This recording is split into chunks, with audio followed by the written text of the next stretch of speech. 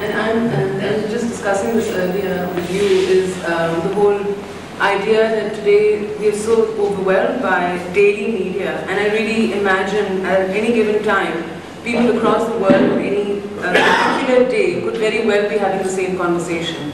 And that's a very frightening idea, that whatever the latest breaking news is and whatever the latest news event is, captures people's imagination. And I almost feel, and I felt that at a certain time, I used to live in the US and I came back to live in Pakistan in 2003. And for a long period, I started noticing the nature of conversations that would happen.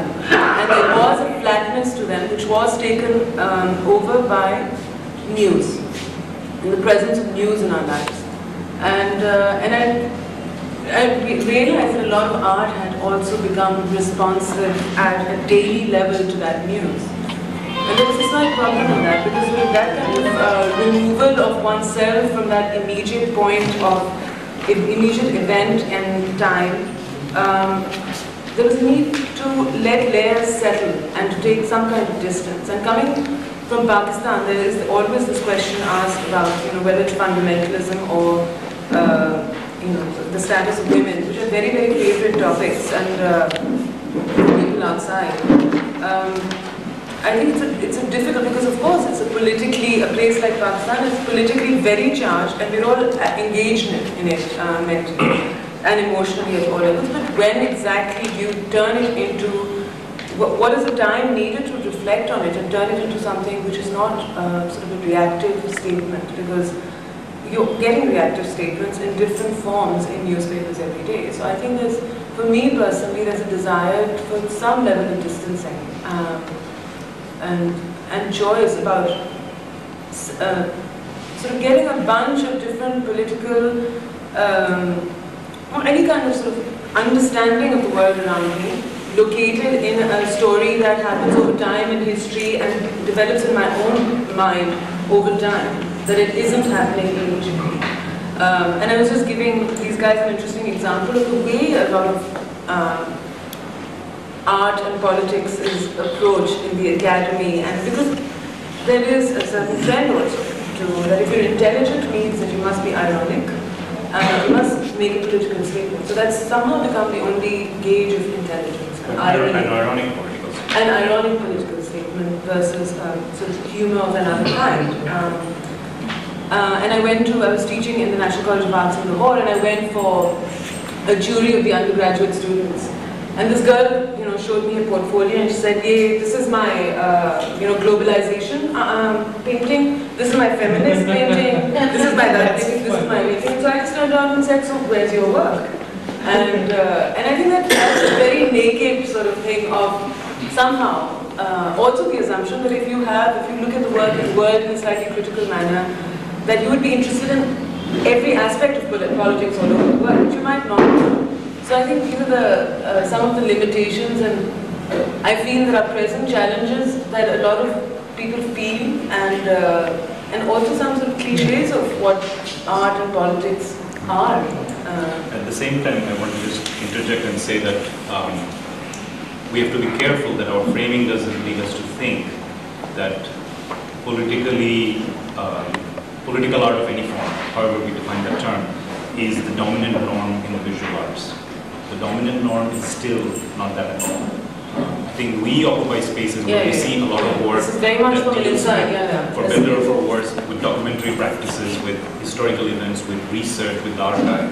And so it makes us think and also talk as if that's the dominant. Then I still look at the Nobel Prize winner or whatever else, and all of it is still highly abstracted aesthetic work.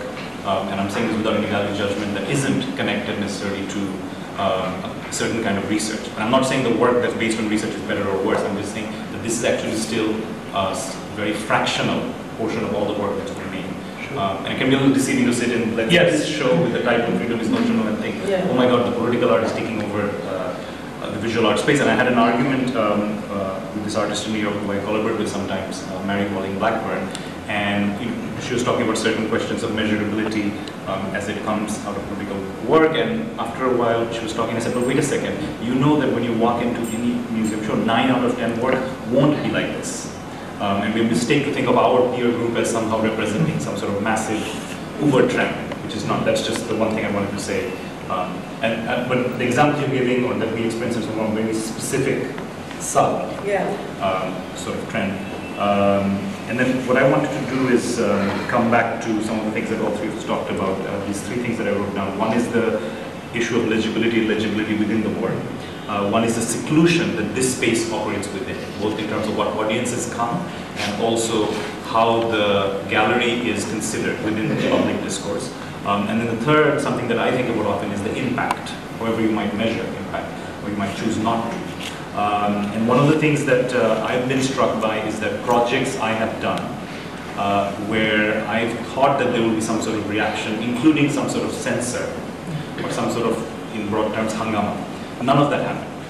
And so then you start thinking, okay, so was the work so cleverly cloaked that the hidden message was only visible to this select portion of the audience and the censors didn't get it? I'm thinking specifically of some work I had done about the military government while we had a military government in Bangladesh 2007, 2008. So is it that? Is it that it was so cloaked that they didn't get it? And if so, what does it say about the audience? And was there something to get? Or is it that that space just isn't threatening to them? Because I certainly noted that at the same time, the CNN stringer, who wrote one cover story about the link to this kind of political movement and funding linked to military intelligence, immediately got arrested. Because he was considered a high-value target. You know, even though he's linked with CNN, so theoretically has the same sort of protection as, let's say, a practitioner in a certain kind of international art practice would have, they still went after him because he was considered a threat. And the work in the gallery was not. And so then it starts making me think about, well, what's the impact? And we had this debate about impact specifically in the context of some lawyers that I work with. And I said, okay, I look at these lawyers and I really envy, in some ways, their clarity of purpose, because they're working with a case, and either the case is won or lost. It's very clear. And what's my clarity? And then, of course, the response is that you're not supposed to be looking for clarity, and the question of use value itself is incredibly loaded. But I just want to throw this out there, because these are issues that I struggle with sometimes, and at sometimes I think, okay, that was very interesting. How many people did that conversation touch? And I think if you are engaging in some sort of speaking back to state power, you question how much of an impact happening if they're not reacting. That means you're relegated into the space of, acha, this will happen. And of course, there are breakthroughs like the Pakistan show where that pretty absurd painting, the Benazir on Musharraf's lap was smashed. But those incidents are so rare that I think also the visual arts world just sort of reacts with, we even use the word elation maybe that this happened. Yeah, exactly. It actually moved people, or not antagonized people, but most of the time it doesn't happen. But I think also that again it's like, in the context of Pakistan, this journalist was talking to me the other day, and she said, so it must be really hard for all these artists to be making art. What is this thing about, how much freedom is there to do the kind of work that you do? And I said that I felt that there's absolute freedom. I'm actually not in the line of fire at all, and I'm in a very, very comfortable position. And so it is, I think, it is a sort of a limited space. It impacts people who are interested in writing, and there's a circle of people who come around. But I don't think any one of us are really not in life-threatening positions. Which is interestingly, there are lots of artists who, for instance, in Pakistan in Zia's time, who actually live on the whole reputation of having. Considering that poets were the ones who were being sent to the jails, it's also visual artists who sort of climbed onto the bandwagon and celebrate having been had a really tough time, and actually they didn't have a very tough time. And I think that there's something to be said about just being straightforward, that you can be you're doing what you're doing, it's effectual or important in a particular kind of way. But I think it's sort of a bit dishonest to put yourself in that spotlight of how important it is in that particular manner. But for instance, my experience with showing this video reserved in Lahore was that 2 years later, I saw everyone started sending me a music video, and this was during Zia's, during the Chief Justice sort of celebration when he got reinstated and things, and in Pakistan. And a song was, there was a poem of Faiz's that was set to a tune by this band, And they actually used a traffic jam. They ripped off pieces from this, not literally, but restaged the